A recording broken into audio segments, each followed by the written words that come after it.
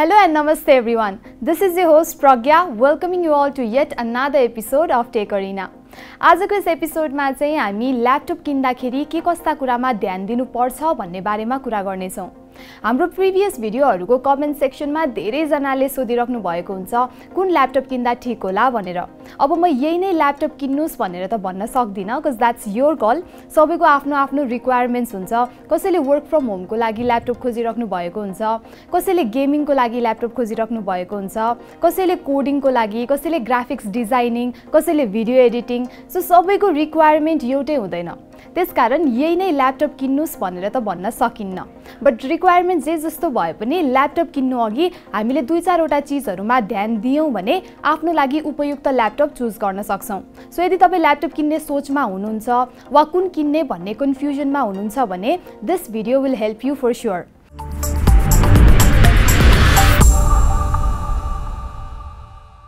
यदि तपाई ल्यापटप किन्दै हुनुहुन्छ भने सबैभन्दा फर्स्टमा ask yourself why do you need laptop for. तपाई के को लागि ल्यापटप खोजिराख्नु भएको छ? मैले धेरै जना देखेकी छु जो ल्यापटप चाहिएपछि पहिला बजार जानुहुन्छ अनि अहिलेको लेटेस्ट ल्यापटप देखाउनुस् न भन्नुहुन्छ।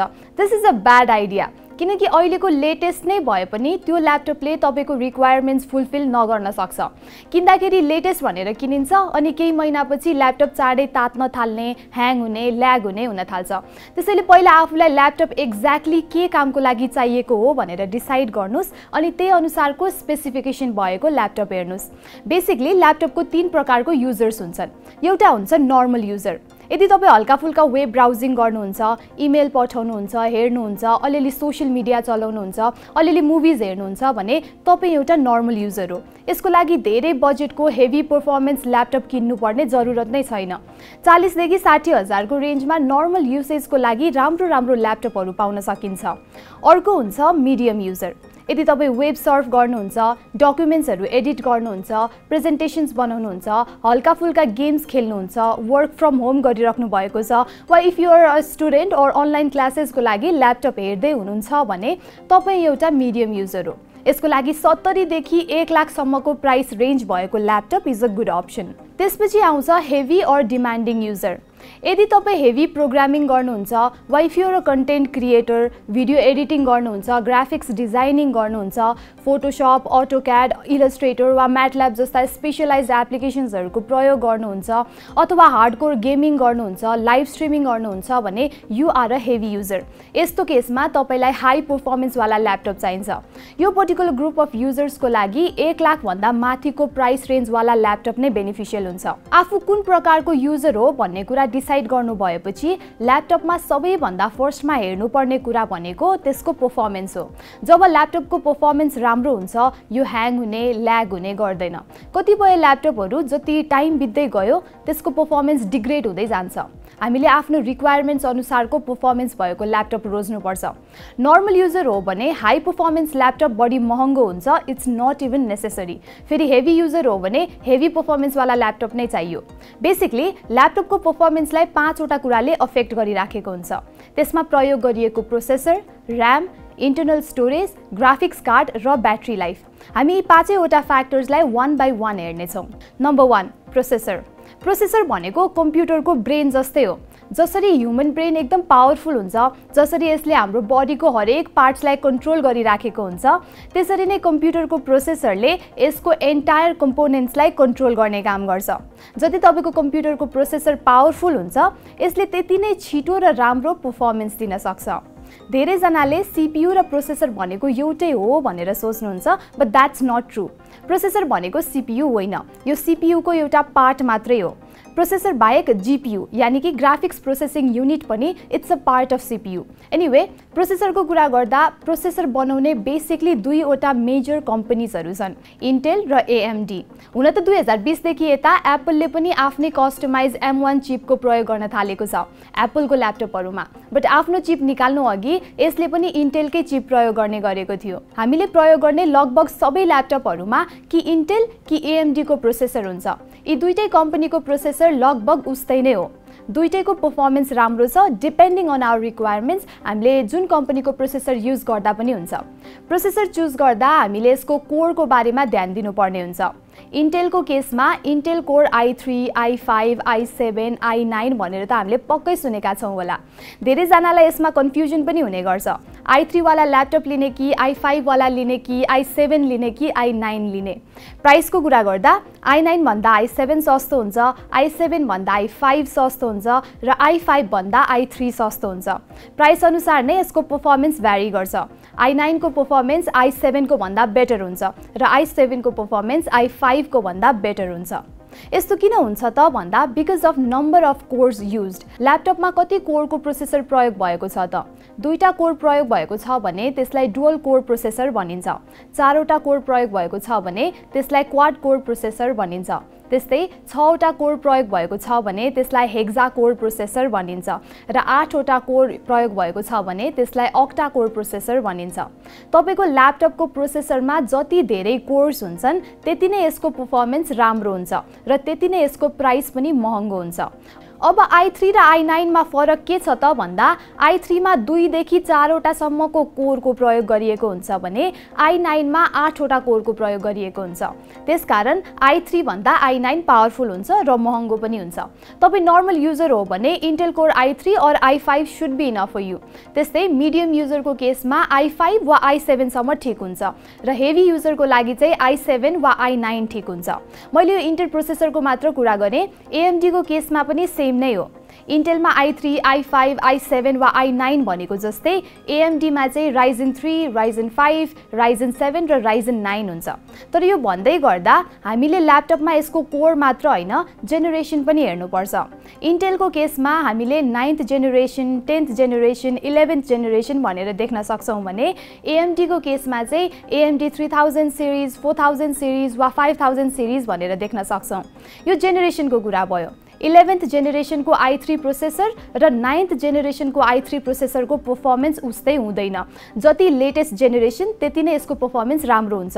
सो नेक्स्ट टाइम तपाई ल्यापटप किन्न जाँदै हुनुहुन्छ वा अनलाइन अर्डर गर्दै हुनुहुन्छ भने i3 वा i5 भनेर मात्र चाहिँ ल्यापटप नलिनु होला। कुन जेनेरेसनको प्रोसेसर हो भन्ने कुरा पनि याद गर्नु होला। सकेसम्म अहिलेको लेटेस्ट 11th जेनेरेसनको प्रोसेसर नै लिदा राम्रो। प्रोसेसर चुज गर्दा याद गर्नुपर्ने अर्को चीज भनेको यसको क्लक स्पिड। हामीले कुनै पनि ल्यापटपको स्पेसिफिकेसन हेर्ने हो भने यसको प्रोसेसरको क्लक स्पिड फ्रिक्वेन्सीमा लेखिएको हुन्छ। जस्तै 2.4 गिगाहर्ज, 4.3 गिगाहर्ज, 5.3 गिगाहर्ज एन्ड सो अन। छोटोमा भन्नुपर्दा जति धेरै फ्रिक्वेन्सी त्यति नै यसको परफर्मेन्स राम्रो हुन्छ। यो सबै कुरा कन्फ्युजिङ लाग्यो भने डोन्ट वरी, यसको लागि एउटा सिम्पल सल्युसन पनि छ। But before that I want to address another issue. हामीले प्रोसेसरको नम्बर अफ कोर्स र क्लक स्पिडको कुरा गर्दै गर्दा एउटा के बुझ्नुपर्छ भने ल्यापटपमा जति धेरै कोर्स र क्लक स्पिड हुन्छ यसको परफर्मेन्स त राम्रो हुन्छ नै, तर यसले पावर पनि बढी कन्ज्युम गर्छ, जसले गर्दा ल्यापटप चाँडै हिट हुन्छ।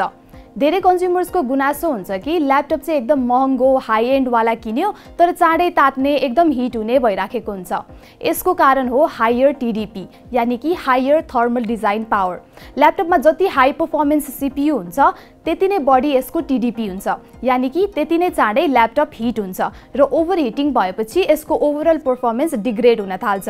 सो तपाई high and high performance laptop किन्दै हुनुहुन्छ भने यसको TDP याद गर्नु होला र साथसाथै यसमा कुलिङ सिस्टम कस्तो छ, एयर भेन्ट्सहरु कति छन् भन्ने कुरा पनि याद गर्नु होला। अब मैले भनेको यी सबै पोइन्ट्सहरु याद गर्न गाह्रो हुन्छ भने देयर इज अ सोल्युसन। इन्टरनेटमा थुप्रै प्रोसेसर बेन्चमार्क कम्पेयर गर्ने वेबसाइट्सहरु हुन्छन्। त्यसको लागि तपाईले आफूले हेरेको ल्यापटपको प्रोसेसरको नाम चाहिँ थाहा पाउनु पर्ने हुन्छ, जुन स्पेसिफिकेसन्समा मजाले दिएकै हुन्छ। सो यी वेबसाइट्सहरुको माध्यमबाट तपाईले छुट्टै ब्रान्डको वा सेम ब्रान्डको प्रोसेसर्सहरुलाई साइड बाइ साइड कम्पेयर गर्न सक्नुहुन्छ। कुन प्रोसेसरमा धेरै कोर्सहरु दिइएको छ, कसको क्लक स्पिड राम्रो छ, तिनको प्राइसमा कति डिफरेन्स छ र मान्छेहरुले कुनलाई बढी रेटिङ दिएका छन् भन्ने कुराको आधारमा प्रोसेसर्सलाई कम्पेयर गर्न सकिन्छ। Number 2, RAM। ल्यापटप किन्दा याद गर्नुपर्ने अर्को इम्पोर्टेन्ट फ्याक्टर हो र्यान्डम एक्सेस मेमोरी, जसलाई RAM भन्ने गरिन्छ।